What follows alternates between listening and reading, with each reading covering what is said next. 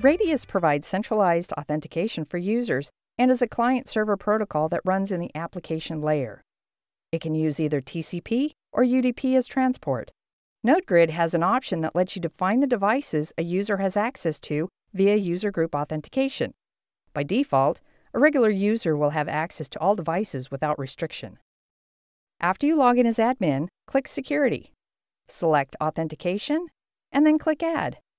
Select Radius for the method, enter the IP address of the remote server, enter the IP address of the Radius accounting server, enter and confirm the secret.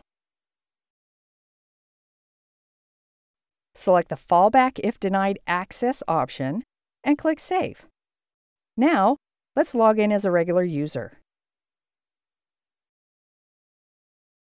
Go back to Security and select Services.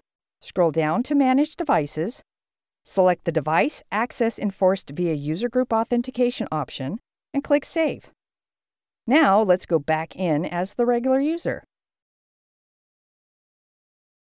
As you can see, the user doesn't have access to any devices, so let's give them access. Go back to Security and click Authorization. Select the group, click Add. Enter the user you want to add to the group. If adding more than one, separate each user by a comma. Now click Save. As a final check, let's log back in as the user.